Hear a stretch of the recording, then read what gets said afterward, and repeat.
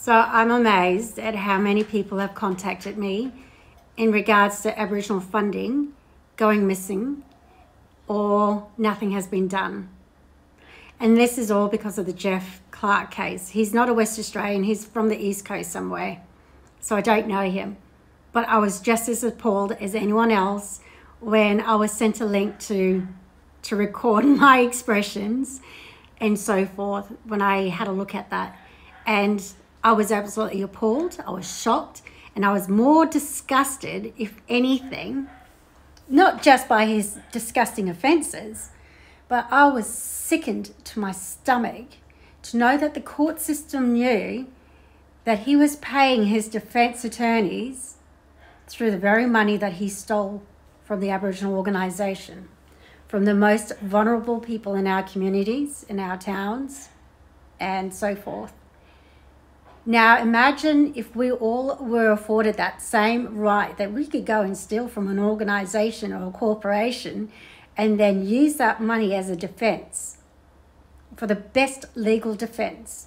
Because that's what the court system is saying, is that you can go to a corporation and steal the money out of that corporation, and then you can go on and use that money for your defence team, because that money is only going to be pumped back into the legal system.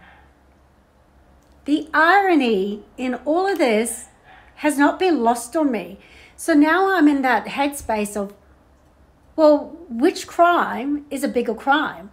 Is it the crime that he stole $1 million and then he led 2 gang rapes? Or is the crime more important, the fact that he then went on to use that money as a defence team so that he gets a lower sentencing because he paid an exorbitant amount of money pumped back into the legal system?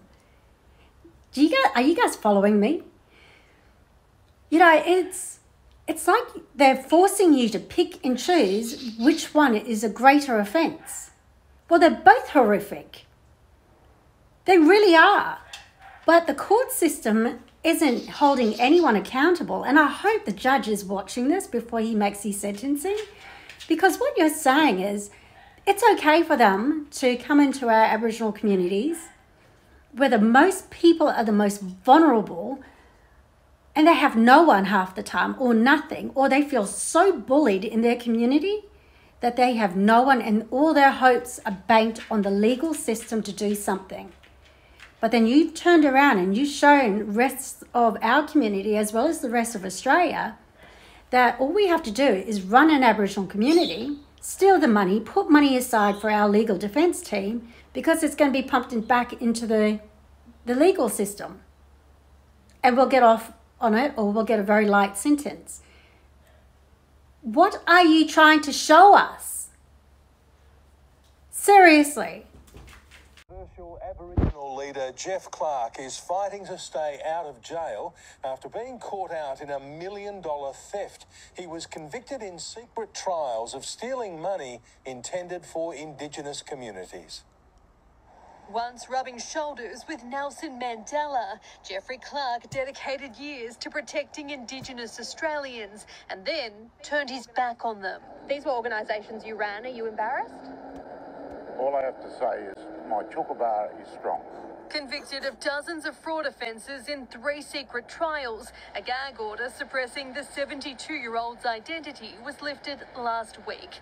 The disgraced former ATSIC leader stole almost $1 million from 3 Indigenous organisations he ran over a period of 15 years. He pocketed the cash, spending it on legal fees, rent, rates and utilities.